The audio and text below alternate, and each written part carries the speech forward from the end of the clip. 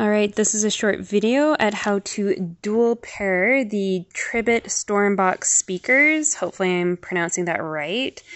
Now, the speaker instructions that came with the device were not very accurate. And not only that, but the YouTube video that was posted either by the manufacturer, or I'm not sure exactly who. Mine doesn't work that same way. It's the same, the device was the same, but for some reason the steps are different to how to dual pair these speakers. So hopefully this helps you. So I'm going to turn this to the back side. I'm going to bring my second one in here. Now make sure to start with your phone's Bluetooth off. I'm guessing it'll be the same for a computer, but I've only done this with my cell phone. So Bluetooth off on your cell phone. I have a ribbon here so I know which one's speaker A, and this one will be speaker B without the ribbon.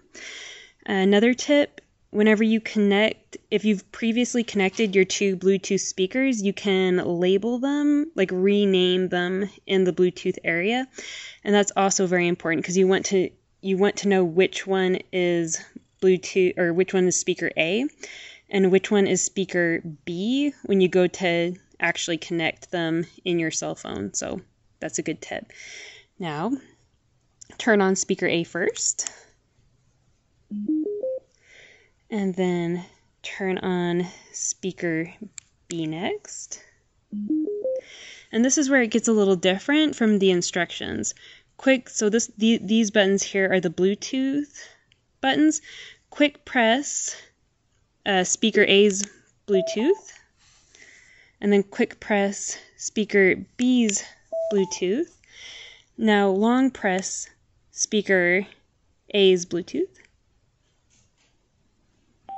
Alright, and I don't know if you heard that noise, but that means that it's going to connect.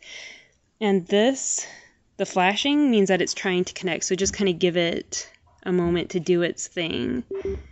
Perfect. When the speaker B stops flashing, that means that they're connected.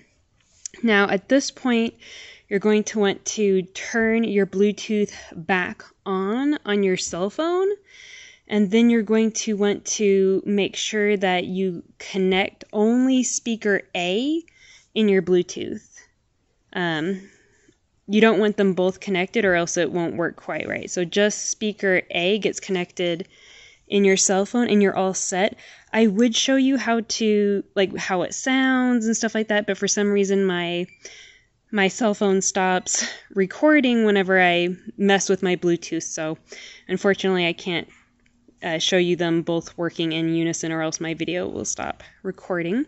But that is it. I have not had these very long, but so far I've been very happy with them, with the exception of the instructions on how to connect them.